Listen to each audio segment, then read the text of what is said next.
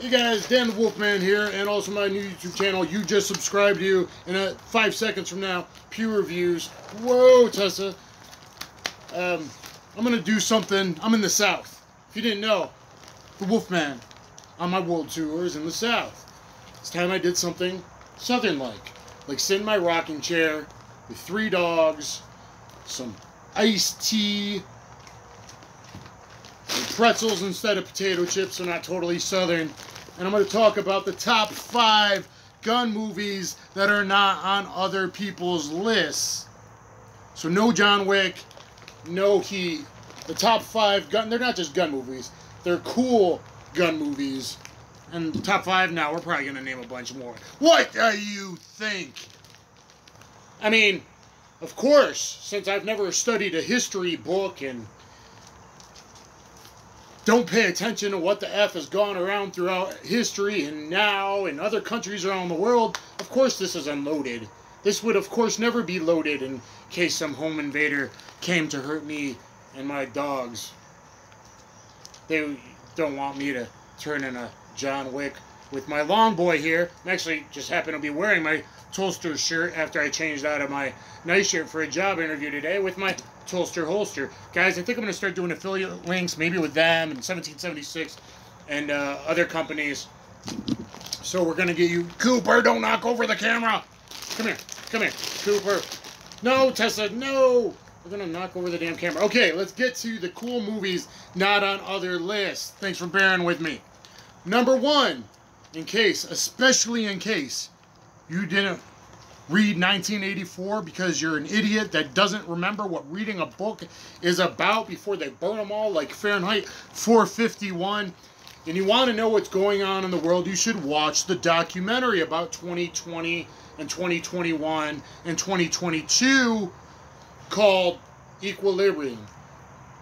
I mean, maybe it actually takes place in 2025 if you're not close. I mean, if you studied history and look at Nazi Germany where they were in 31, 32 to 36, how quickly things change and you're invading other countries, 36, 37. Yeah, World War. Yeah, maybe you should, maybe pay attention and watch the movie Equilibrium for the original. Well, I mean, not original. I'm a John Woo fan.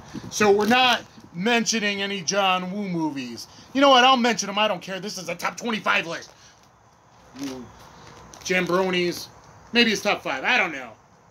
Outside of John Woo movies, with Choi Yun-fat, with his slick back hair and his shades and his matchstick or toothpick, Miriam Cobretti. Besides Cobra, I don't care. I'm just going to start naming stuff. Number 1 was Equilibrium. The movies that aren't on other people's gun movie list. Equilibrium got us gun kata. It got us the original kinda sorta gun fu. More gun fu than just John Woo flying through the air slow motion. Gun fu before John Wick, because John Wick is not on this list. We got Equilibrium.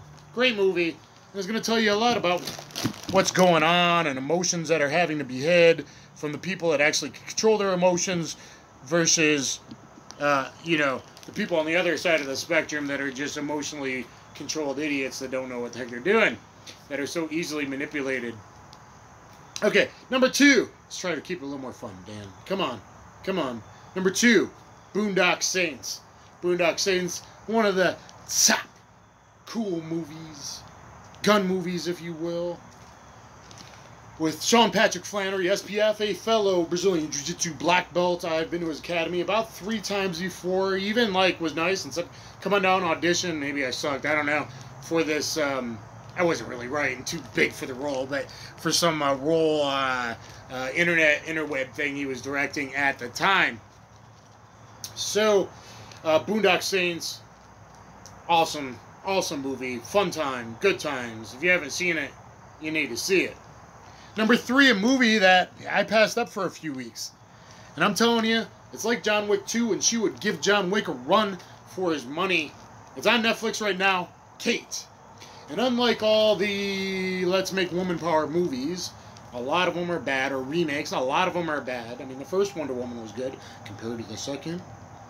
Let's look at, all those movies, you know, where the woman's the main character and she's a bad MFer because she trained with a trainer for 3 months and yet it looks horrible. And I'm not talking about Halle Berry looked awesome in John Wick 3, but I'm talking about the other ones. Well, the one who looks really awesome and believable and it's cool film, edited, awesome movie, and I need to rewatch it, is Kate. Kate is on Netflix. Kate, if you like John Wick 2 especially, you're going to love Kate. It's cool.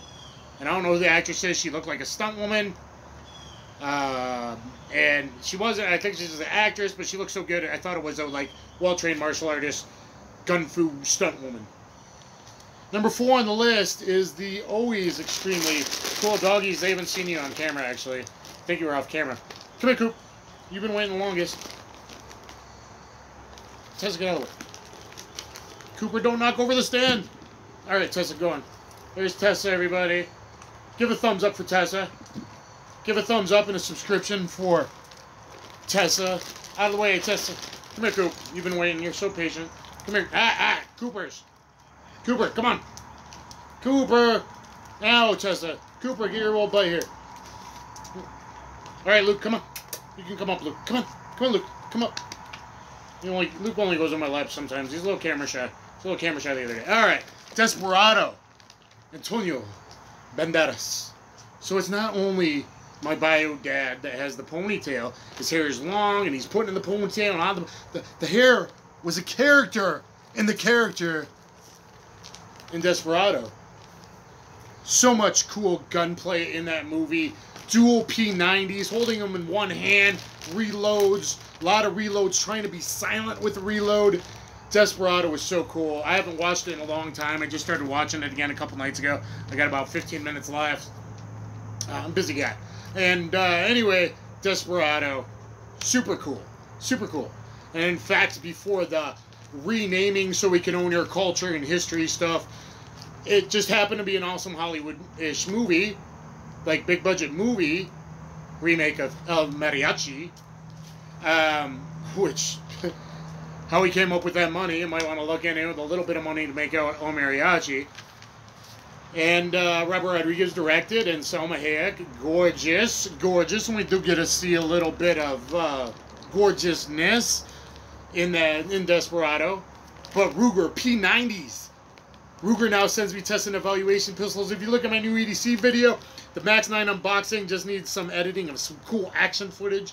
And then boom, the Ruger, the Max 9 Pro unboxing video will be coming out soon. Not like Ruger's in my pocket right now. Always be ready. But Desperado was awesome. P90s were so awesome in it, I want one. Even though they're not the greatest guns with the greatest triggers, they're reliable. The sights weren't the best. But I want a P89, a P90, a P94, 95, 96. 96? I don't know. 97. I think they skipped 96. I kind of want one, you know. Even the bad guys were using this P90. But it was just so cool, man. It was cool. It was cool. He was flying through the air. John Woo Choi Yun Fat style with that back jump and the bop, bop, bop, bop, bop, bop, bop, bop, bop, bop. I mean, he was throwing it and he wouldn't be accurate as heck. But he kind of did it as a character, all this kind of silliness. So, I mean, I'm not the most accurate gun movie, but fun. This is about fun, cool movies. And number 5, it's really anything but my man, Denzel Washington. My man, Denzel Washington. I mean, we could just go on. And people don't realize what a great of an action actor he is. We got Equalizer 1 and 2, probably the most obvious. Did you forget about Man on Fire? When's the last time you watched Man on Fire? What about Training Day? Is it a gun movie or not? I don't know, but boy, he made those dual 4506 Smith & Wesson, I think 3rd gens, characters of their own, rubbing them together.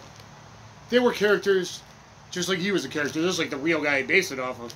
Ew, that guy was quite the character. Dirty cop. You know, Training Day. Smith & Wesson, I'm moving this 45 minutes south of me. Ruger, I love you. Hey, maybe Smith & Wesson will offer me a job if I don't get the job that I interviewed for today. So I just interviewed for a pretty important job that I would really love to get, and I think I could help people. I hope I get it. I went in front of the panel, and one of the last questions, you will never believe it, one of the last questions the lady looks at me and says, Brandon Lee or Billy Jack? Those are some pretty good choices. Can you believe it? I am not joking you. One of the last questions of my interview today, hopefully that means it went well. I don't know if that means she looked me up and figured out who I was on this channel and all that. If you were, thank you. I like talking to you a lot. I hope you give me the job. Because I really do want to help people, however I can. However the universe has put me in the place, the right time to do the right things. But anyway, back to Denzel. What about Two Guns? Some good gunplay in that. What about Safe House? I need to rewatch it. I plan to do that soon. That, I think, is also on Netflix right now. Ricochet. Don't really remember the movie too well. I know I've seen it twice. But I believe one of the quotes was, a 25 in the butt beats a 38 on the ankle. Something very close to that. I just looked up the quote. I can't find it anywhere. So apparently other people don't remember Ricochet. A 25 in the butt. A little Beretta, I think. 25, I think is what it was. Maybe it was a baby Browning. I don't know. Versus a 38 in the ankle. Saved his butt. So, I mean, maybe this is a 10 list if we just do the Denzel movies. And what about Hurricane Carter? And I've talked about an Equalizer in my Fight Starters video. Boom, boom, double uppercut to hook. Real stuff. Real stuff there from Denzel, who really trains and takes his stuff seriously. And he keeps an open eye, it seems like, to the world. And has some wisdom. You know, Morgan Freeman as well. Been around. Born in 46 or started working in radio in 46. I forget. You can spot a freeze frame of me holding Morgan Freeman with a Beretta 92. You can, one frame. I mean, basically, maybe like 4 frames. But you can freeze frame it in Batman. I'm walking him down the underground tunnel. I'm holding Morgan Freeman at gunpoint. Did you know that? You didn't know that. It's not recognizable enough for me to even put a video on. I got a picture. I got a still. I got a still in the dark lighting of Batman. Boy, those 3 Batman movies are pretty awesome. Okay.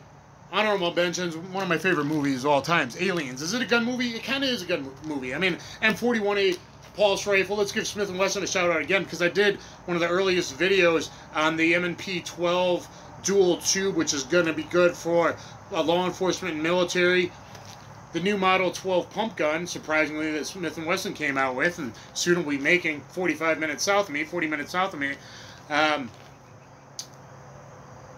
It sounded just like when I went from the full 1,600 feet per second slugs to the like 1,200, 1,250 feet per second mini slugs, the mini shells. With the mini slugs, the report sounds just like the grenade launcher, the 20mm grenade launcher, aka .68 caliber 12 gauge shotgun, Mossberg / with SPAS 12 furniture put on it. That was the M40A1 pulse rifle. This sounds just like it. Yeah, I'm going on and on. I got my tea, I got my dogs, I got my pretzels. What's up? Okay, doggies, come here. Please don't knock over my camera. Luke, where you go? Come here, Luke. You didn't get in. I mean, did you? Come here, Luke. Has Luke got in? There you go. Luke, get in camera. You're such a pretty doggy. They're going to get jealous. And boy, Tessa's like... Tessa needs 25/7 attention. Tessa has now gotten in the habit of waking me up every morning, which is not awesome. Just for attention. So that's what I got. Now, we could talk about John Woo movies all day long. Better Tomorrow 2. The ending of Better Tomorrow 2 is the best gun / axe katana action you've ever seen.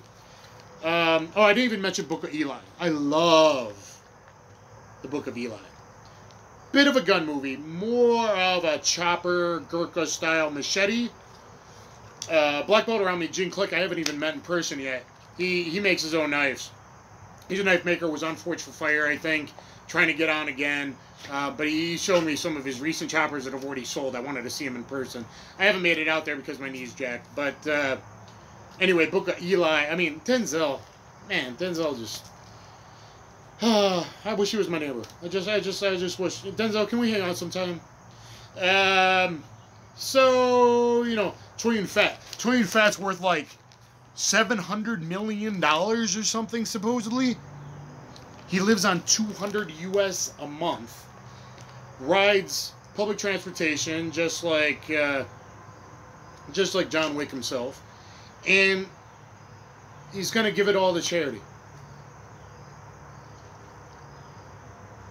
Anyway, so besides John Woo and Cobra, I mean, I obviously I'm ready to remake Above the Law, Out for Justice, which really Seagal, if you watch my breakdown of Seagal fight scenes video, please watch that one. It's very popular now. He really was doing like gun fu and martial arts together before like gun fu was a thing. I mean, really, Above the Law was already like, I mean, good gunplay, 1911, double taps. I mean, you know, that was the stuff. That was the stuff at the time. Guys, please thumbs up, share, subscribe. What gun movies do you like? What guns do you like and or carry without telling the AFT everything you own, because it's none of their damn business? On all that. I'll catch you on the flip side, everyone. Stay safe. Watch your back. Get some good training in martial arts. And pew pew. Subscribe to Pew Reviews. Get my 4.5-hour combative street jiu-jitsu DVD on BJJ Fanatics. Give me a thumbs up, a comment. Always comment. Give me some love. Give the dogs some love at least.